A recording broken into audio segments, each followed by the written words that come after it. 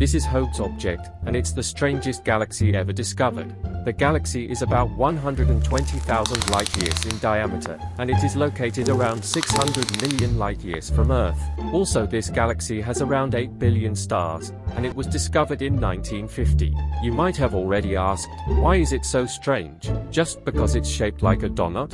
No, it's not because of that, because if you zoom in enough, you will be able to see another donut galaxy inside of it. This is it for today. Let me know if I got anything wrong. Don't forget to like and subscribe.